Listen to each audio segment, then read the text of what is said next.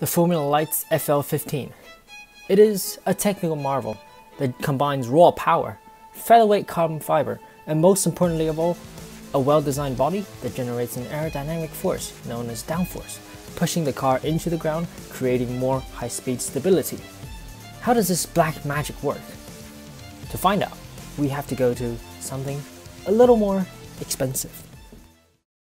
Airplanes. We've all wondered when we were children how these massive metal birds could soar across the sky without falling to ground, like the rest of us. The simple answer is science. More specifically, aerodynamics. Here's an example of a plane's wing, or aerofoil, in a 2D simulation of a wind tunnel. There are two methods of explaining aerodynamics and how lift is produced. The first, by Isaac Newton, says that the aerofoil creates the force of lift because it curves the airflow around it downward, which results in an equal and opposite reaction force that pushes against the wing upwards. The other, by Bernoulli, gives an equation of static pressure plus air density times velocity squared equals total pressure. This is known as Bernoulli's equation, used alongside the continuity equation, which is pressure times cross-sectional area of flow times velocity. In an aerofoil's design, the upper surface area is larger than the lower, and this leads to a lower cross-sectional area of flow above the wing because it has more area to spread around than below the wing. Pressure in this case is the initial air pressure before reaching the aerofoil, so it's the same for both above and below. If the cross-sectional area of flow above the wing is lower than below the wing and pressure is the same, the air above the wing must have a higher velocity. Still with me? Less area, same pressure, so velocity must be higher. Good. Now to Bernoulli's equation. We know the velocity for the above part is higher and the total pressure is the same for both. This means that for the two to be equal, the lower must have a higher pressure than above. Now we have a lower air pressure above the wing in blue and higher air pressure below in red. The difference in air pressure results in an aerodynamic force of lift. Of course, both theories are correct, but to summarize, Newton's way says airflow is curved downwards, so the wing is pushed upwards by the reaction force. Bernoulli finds that the upper region of the wing has a higher velocity of airflow, therefore lower pressure, and the change in pressure above and below the wing makes lift. Done with theories? Let's move on to the fun part. Now, let's talk about the Formula Lites car's most powerful weapon. It's downforce. Unlike planes, race cars are meant to be kept on the ground, or else... Here we go. Oh my god, the Mercedes has taken off. To prevent such scenes from happening, and also just to become even faster, the FL15 utilizes several aerodynamic features, most notably the wing and the Venturi tunnels.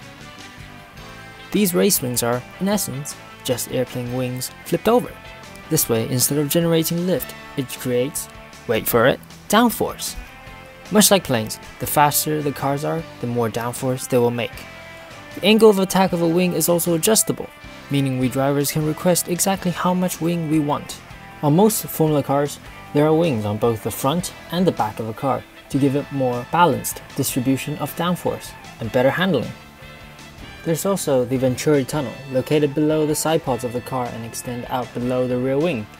These tunnels work by first creating a constriction between the flat underbody and the ground, before expanding from that constriction to create a massive area of low pressure. In essence, it's creating a vacuum underneath the car, making even more downforce. Together, these two features work in harmony to create a balanced handling characteristic, as well as giving the car an incredible ability to corner at high speeds. Now, to show just how well these aero features work, we will put the Formula Lites car against a more rudimentary open-wheel race car with almost no downforce-inducing features. Now these cars are different, since the FL15 has more power as well as grippier tires, but the entry-level racer is lighter. We will be focusing on high-speed corners where downforce matters the most. Take a look.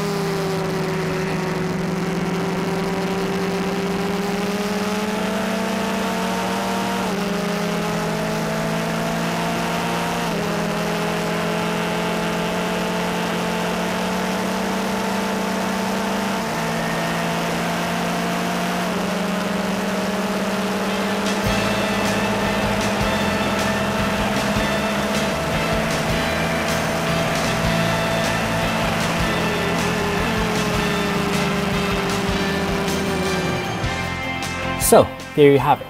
After just 5 high-speed corners, the Formula Lites FL15 was able to gain a total of 11 seconds against its opponent on the same track, a century in race car terms. Air may seem invisible and untouchable, but in truth, those who can use it to their benefits will be the most powerful of all.